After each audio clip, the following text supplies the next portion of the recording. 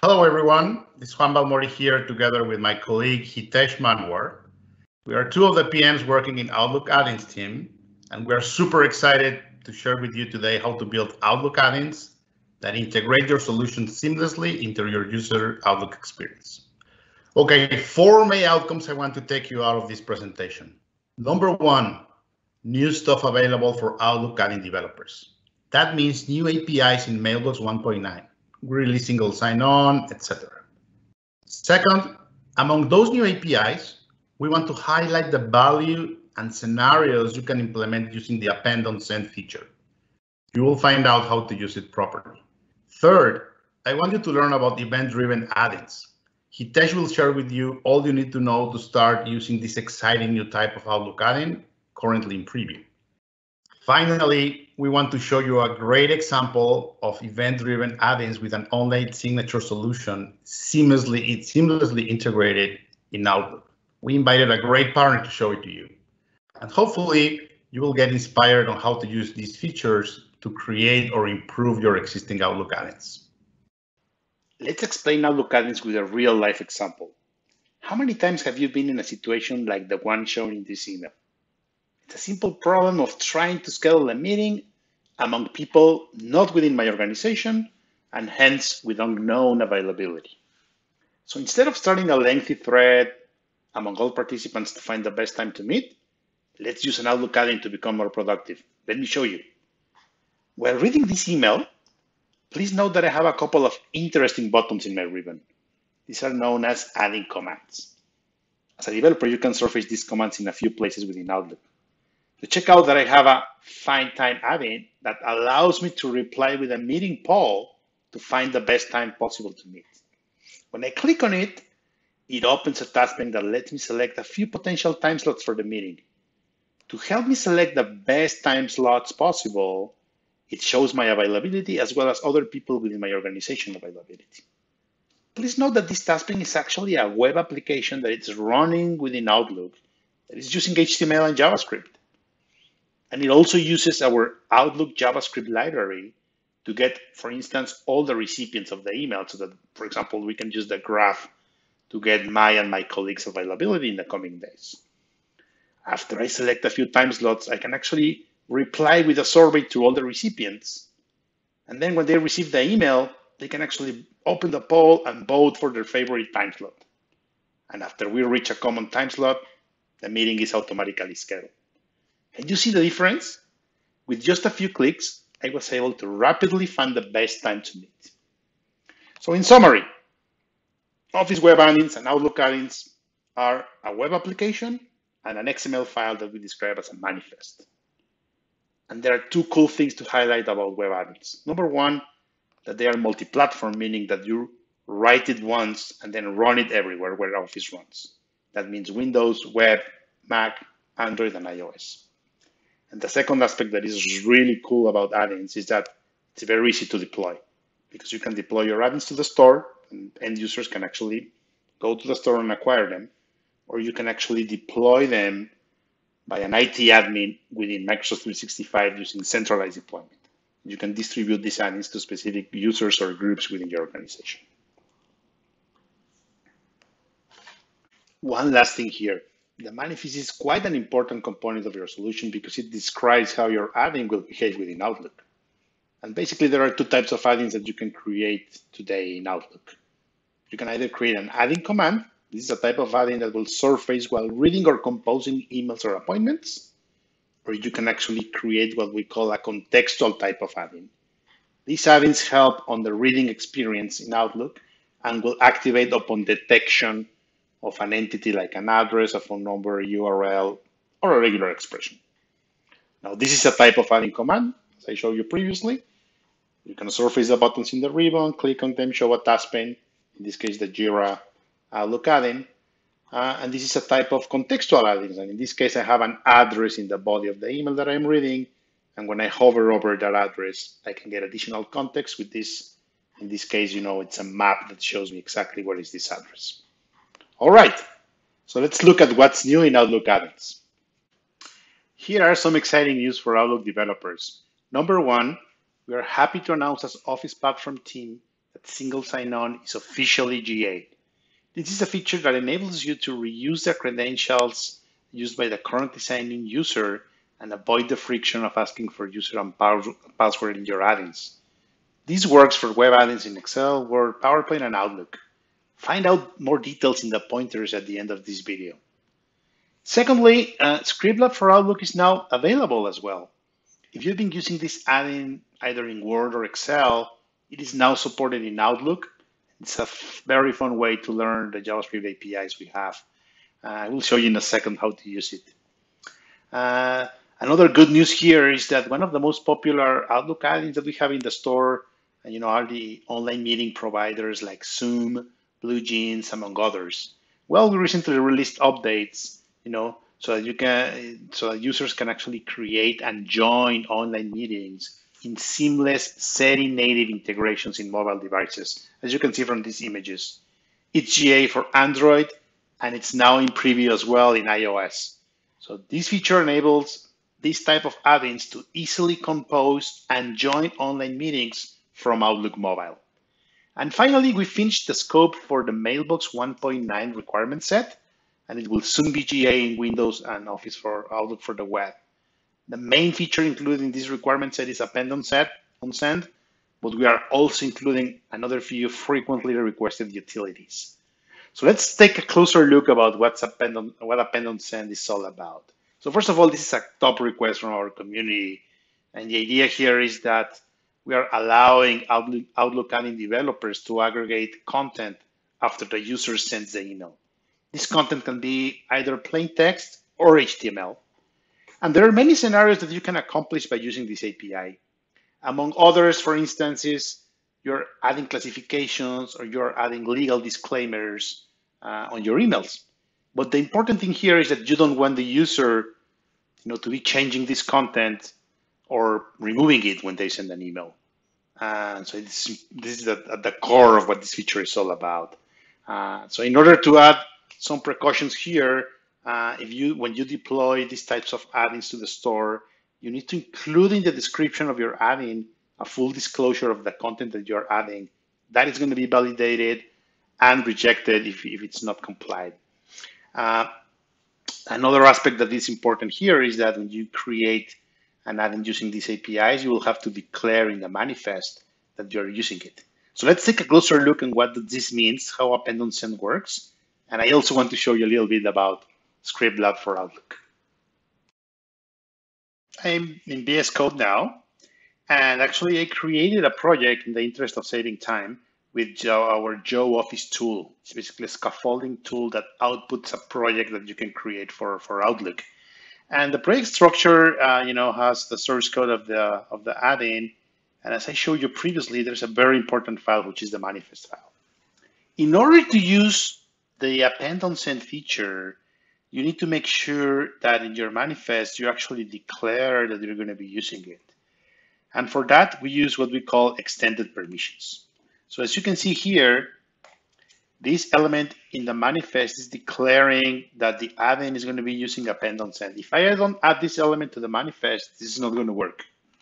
Also make sure when you modify this project from Joe Office that you need to add the version overrides 1.1. So basically you just need to add, the overrides 1.1, which is basically right here. There you go. You have the version overrides element, and this one is going to be version 1.1. This element is included on that override. All right. And then that's pretty much it. After, you can use the API as you can use it with, you can use any other Outlook JavaScript API. So in this case, what I'm doing here is a task pane that is, it's going to have a button that it's calling append on send. And the code that I am appending in this case is a disclaimer for the email. So I have here some HTML with some disclaimer content and some formatting in HTML as well. And basically what I'm doing here is that I'm just calling context of mailbox.item.body append on send. I'm sending the HTML that I want to insert. I'm telling the API that I'm using HTML, and then basically call the API. All right. So now this is going to work like this. When I sideload the add-in into Outlook, when I create a new email, you will see that I have Contoso add-in right here, which is the code that I just wrote. And this is the append on send add-in. And in this case, let's pretend that I'm going to send an email to a colleague of mine. I'm adding some confidential content here. And then let's assume that this is the content, potentially inserted by the add-in as well. When I click on this button, I'm actually going to be calling the code for append on send. This is obviously not visible in this email. But guess what? After the user clicks on send, if I go to my sent items, you will see that effectively I have an email sent for him, and this content was added on the email. All right? It's very straightforward. It's kind of a powerful scenario, super simple to use. Okay, now I want to do a quick demo about Scriptlab. In this case, I have a Scriptlab already installed. It's a group of buttons is right here. And when I click on this button, what's going to happen is that I'm actually going to open the code editor for Scriptlab. So this is basically a code editor that you can use to write Outlook.js snippets. And by the way, this comes with a bunch of pre-canned samples that you can use to see how the API works. For example, you want to do body APIs, you want to get recipients, you want to get notifications, attachments, etc. This is there are a bunch of examples here. In this case, I created one sample for this to show you a few of the other 1.9 APIs we have. No? So for example, here I have we shipped many years ago some APIs to display items, existing items in Outlook. As you can see, this method was not asynchronous. And by the way, Scriptlab provides IntelliSense capabilities and all that beautiness. Now we added, in 1.9, we added async versions of these methods. The problems that these methods used to have is that it was not reliable to know if the item was open or not. And this was specifically critical when you were actually creating items using the graph like you see in this code sample, and then displaying the item after creating it. So the item, potentially, if the call to the graph gets delayed, you will not be able to see this item, and you were not able to know the results of that. So let me show you how that works. Beautiful things about Scriptlab is that then you can actually run the script that I'm writing right now. And as you can see here, this is a very simple snippet. What I'm going to be doing here is to just going to create a draft using the REST APIs. So when I click on this button, what it's going to happen is that I'm going to call the graph. I'm going to create a new draft item. And I'm going to show it right here. You see? Did you see the last game? I opened this guy. And as you can see, let me close it here. You can see here's the EWS that we created for this item. So basically, if I copy this, I try to open it, I can do it, using the new API and the old API. So there you go. It works. The new API works, and the old API works as well. Okay. Now, what happens if I delete this draft? If I go to my drafts folder, let me open this in a new window. There's a draft here. If I delete this draft, what happens is that if I call the old API, it's just not going to open. I don't know what happened here. However, if I call the new ones, given that I have this method to check what happened, I can know exactly that it failed. And that is just a glimpse of what is Scriptlab. Okay, I hope that you find the demos useful. And now I would love to switch gears and have Hitesh share with you everything you need to know about event-driven add-ins and associated scenarios. Take it from here, Hitesh. Hello, everyone. My name is Hitesh Manwar, and I'm the program manager with the Office Platform team. Thanks, Juan, for giving us a glimpse of what's new that's coming on Outlook. In the next half of this session, I'll talk about the new and exciting ways to launch add-ins on Outlook. And followed by that, I'll also talk about some of the scenarios that are possible with it. After that, we have one of our gold partners, Code2, joining us and showing the demo of one of their signature solution, which uses the new Outlook capabilities. Right, so let's get on to it. So up until now, the typical way to operate Outlook add-ins on the Mail Compose or appointment window was that you would go to new message, start writing an email, and then realize that, hey, you need some data from your Outlook add-in. It could be to add an email template, or it could be even to add a meeting invite. You will then find the add-in, open the task pane, and finish your desired operation. In the example shown here, it's the Zoom add-in that is open to set up an online meeting. And if you happen to use the specific add-in frequently, you would pin the add-in for easier access. This ensured that the add-in is available every time you compose an email. Now, task pane modes are great if you have multiple operations to perform or some options to choose. But if you just want to perform a specific operation, you would just find the add-in button for that and launch it. This mode is called the UI-less mode, wherein you're directly completing the add-in operation without opening any task pane. Do note that as shown by Juan on his previous slides, in all of these modes, in order to achieve your tasks from add-in, you need to have a task pane open or manually click on the UI-less add-in. But we know that at times you forget to add that meeting invite for that very important meeting, or that specific template for a serious customer escalation.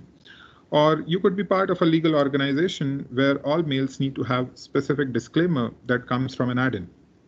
Basically, all the tasks that need to be done very frequently. And chances are that you miss doing them at times. And this point, as a user, you might think, wouldn't it be great if the add-ins can launch automatically every time you composed an email? And this is where the event-activated add-ins come into play. To put it simply, event-activated capability allows add-ins to launch automatically based on events. Here's a simple example that demonstrates the power of event-activated add-ins. Consider a scenario in which you have to add a recipient on your mail from the Outlook add-in.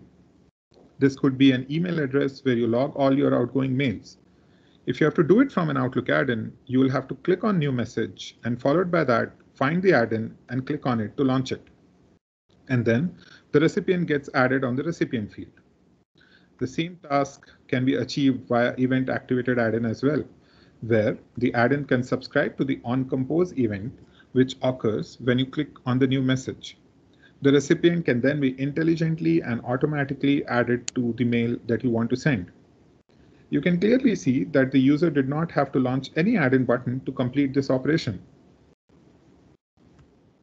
For clarity, you can even see the comparison side by side on this slide, where add-ins are manually launched versus when they launch automatically using events. As you can see, it's just more seamless when done with event-activated add-ins, isn't it? Now that you have seen what event-activated add-ins are, let's understand what are the characteristics or properties of this new feature. First off, as visible on the demos, these add-ins launch automatically without any user initiation. Add-ins can launch themselves based on the predefined event and the surface. Second, again pretty evident from the demo, the add-ins operate in a UI-less fashion, unlike a task pane operation. Next, the add-ins are short-running in nature. The Outlook platform will terminate these add-ins after 5 minutes. So after the event activates an add-in, it will have 5 minutes to complete its operation. Furthermore, these add-ins can launch on compose mode events, implying the events which occur when the user writes an email. And lastly, we are blocking any APIs that can cause UI changes on Outlook. For example, display APIs will not work with event-activated add-ins. This is to ensure that the user experience is top-notch. However, to compensate for this, we are providing changes to the notification API so that the add-ins can provide visual clues to the user. I hope now you understand what event-activated add-ins are. Now let me show you how you can enable your add-ins to make use of it. For developers out there, remember the part where Juan spoke about the manifest that is needed to create web add-ins? Yeah? So that's where you have to make changes to make sure the add-ins work with new event-driven model. There are two new nodes that needs to be defined on the add-in manifest. First one, called the runtime element, specifies the location of the HTML and the JavaScript file that will run when the add-in launches. The second node, called the launch event, specifies a new extension point. This extension point is used by the add-in to define the event and the surface on which it wants to launch. For example, if the add-in wants to work on every appointment that gets created by the user, it should specify the launch event type as on new appointment organizer on its manifest. Additionally, for now, only the desktop form factor is supported, and the new nodes should come under the version overrides. Now that I have explained how this feature works and what you should do to enable them, let's talk about one of the compelling scenarios that is possible using the new event-activated add-ins, and that's called the online signatures. For many organizations, having a uniform signature for all their employees for branding reasons and marketing campaigns is essential. You can see a sample signature here on the slide. Till now, this was possible only via COM add-ins. But now, with event-activated add-ins, the admin-defined online signature can be achieved using Outlook add-in as well. The add-in launches on Mail Compose, and using event-activated feature seamlessly stamps the admin-defined signature for the end user. This way, the add-in signature mimics the native Outlook signature user experience. And to enable this scenario, we have also provided specific APIs, which are already out on preview, by the way, both on Outlook Web and Windows. Now let me explain what these APIs are. First off, set signature async.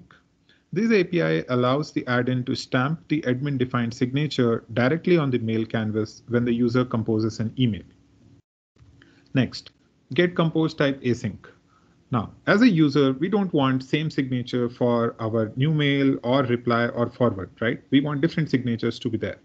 So this API allows the add-in to know the type of mail compose that the user is composing and stamp the signature accordingly.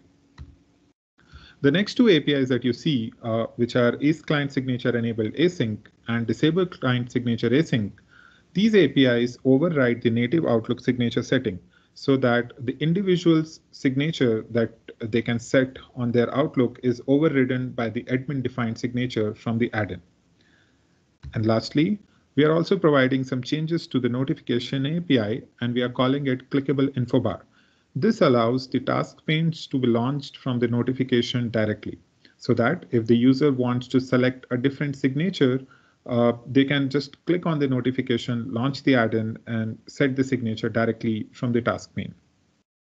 To talk more about this exciting scenario and to give an end-to-end demo of the event-activated add-ins and the signature APIs, we have Simon, who is the CEO of Code2, joining us to demonstrate their signature solution.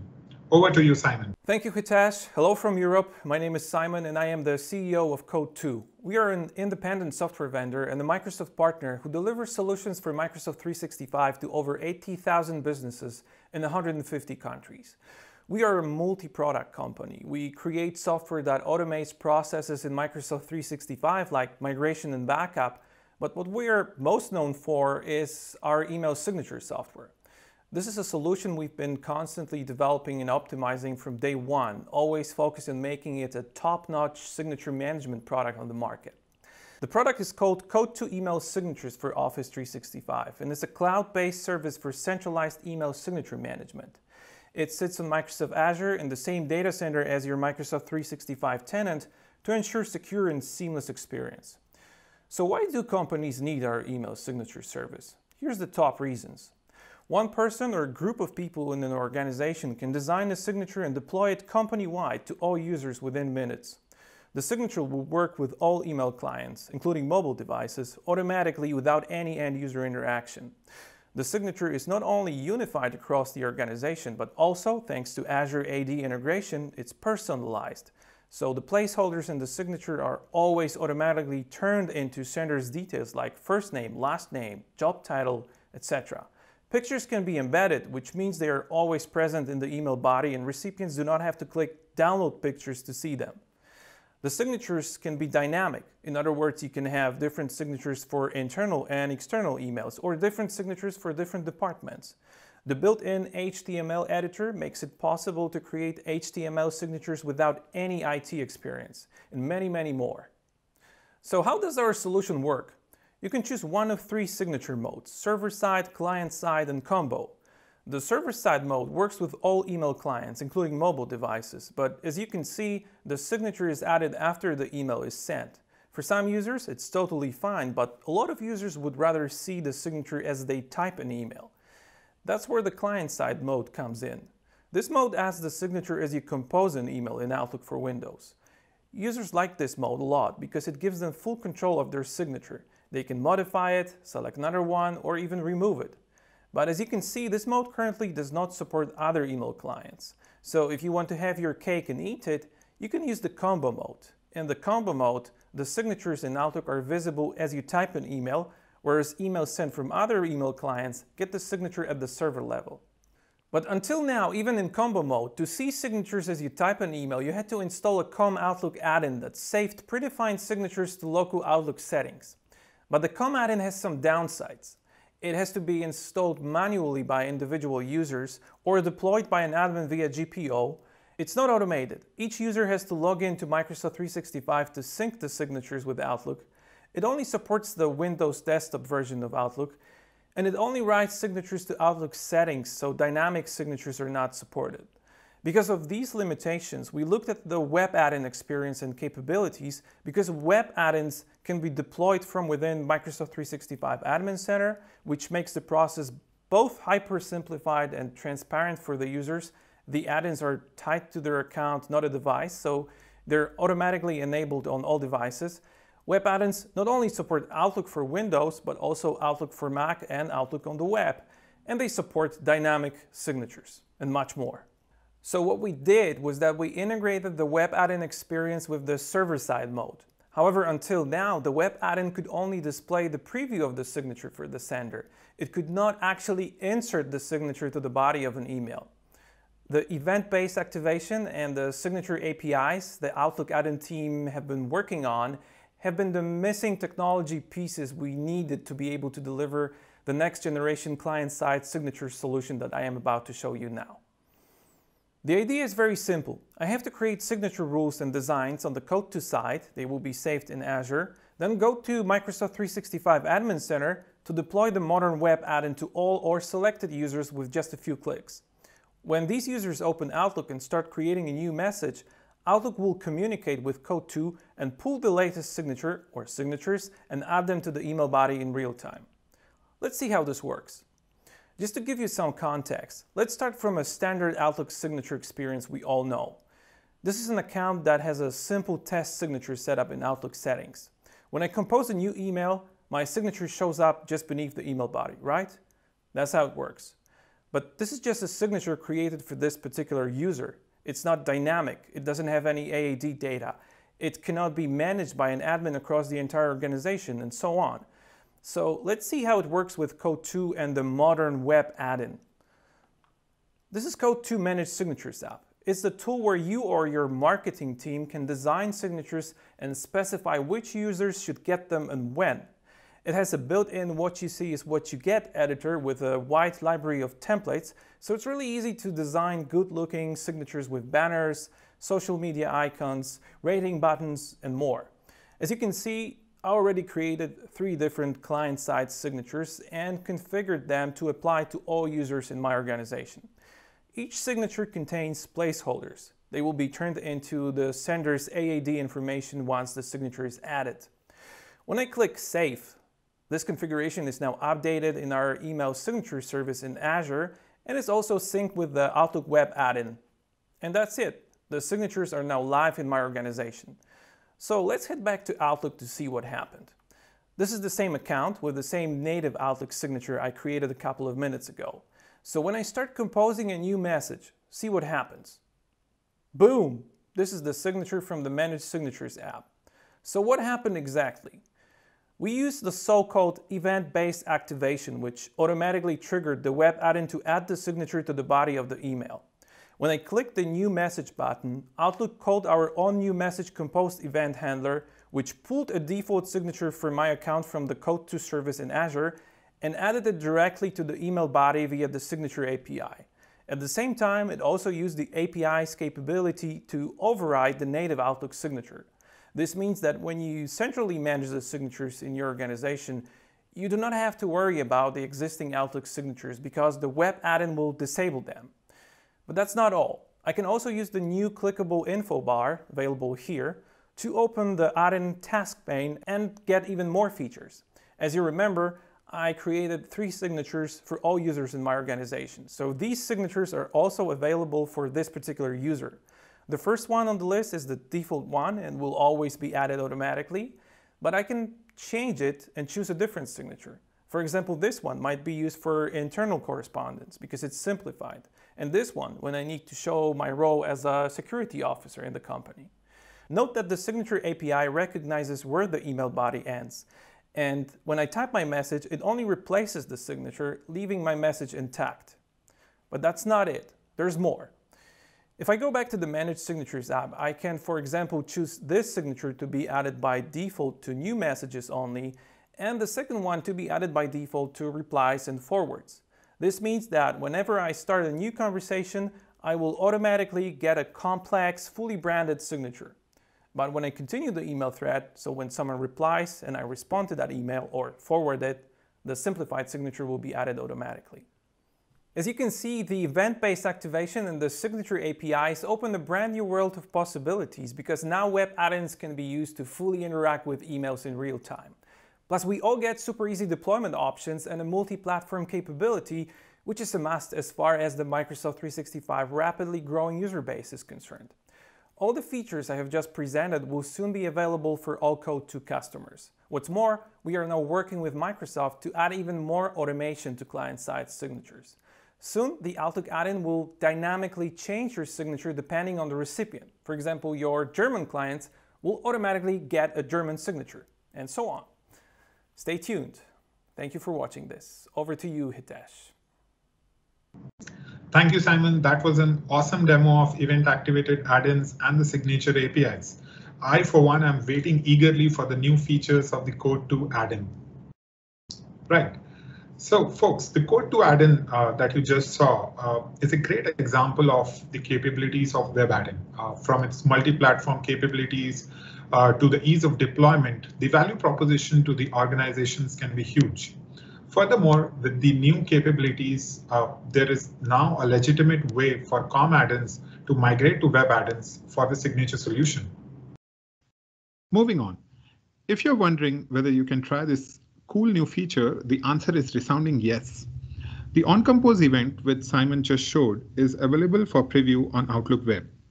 You can test it by creating your demo tenants and assigning beta users to receive monthly targeted release updates. And those users should receive this feature. We are not stopping here. We will soon follow it up with preview capability on Windows Outlook as well. Do keep a watch on our documents for more information. Additionally, we plan to bring this capability on Mac as well, and it will come up after the Windows Outlook.